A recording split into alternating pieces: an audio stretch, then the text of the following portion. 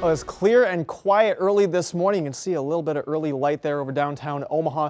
29 at the airport, though, with calm winds. That's one of the biggest things we're going to feel differently today. We don't have those strong northwest winds like we had yesterday. Down to 22 in the flatlands of Bennington, 27 Elkhorn, Blair, Plattsmouth, still 33 at the airport on the east side of Council Bluffs. So let's jump into it. Temperatures are going to be in the 20s for most of us early this morning. Clouds increasing slowly from the south.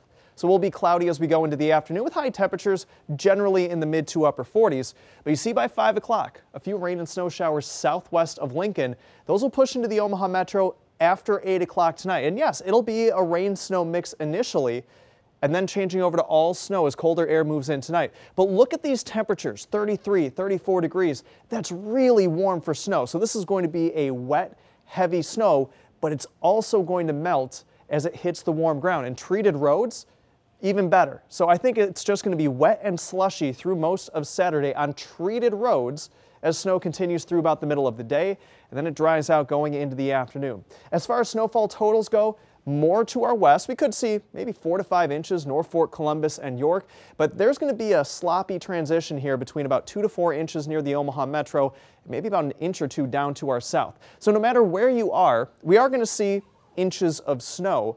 But I think it's going to have a low impact on the roads tomorrow because temperatures are going to be so warm and the roads are going to be wet. Nevertheless, it might take you a little longer to get where you need to go on Saturday morning. And then on Sunday morning, when temperatures drop into the 20s, watch out for a refreeze of those wet roads. So it's mainly Saturday morning and Sunday morning where it could be a little tricky to get around.